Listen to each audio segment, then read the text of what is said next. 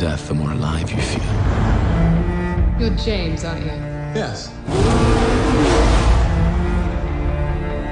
Who's that? It's Niki Lauda. He's just been signed by Ferrari. It isn't nobody. Look at the way he's driving, like an old man. Right now, with zero incentive, why would I drive fast? Because I'm asking you to.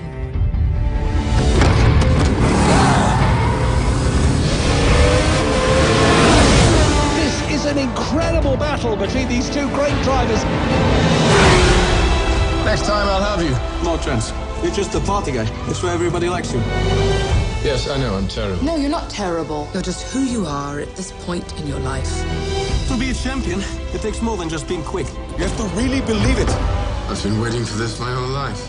I can beat this guy, trust me. He's consistent, dependable. Will he put his life on the line the day that really matters? Welcome to the racing grudge match of the decade.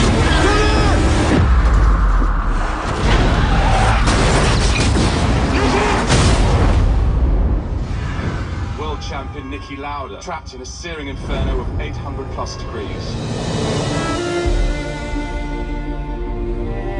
Talk to me, James. Don't go to men who are willing to kill themselves driving in circles looking for normality. What did your wife say when she saw your face? She said, you don't need the face to drive, you just need the right foot. I feel responsible for what happened. Watching you win those races, while I was fighting for my life, you were equally responsible for getting me back in the car.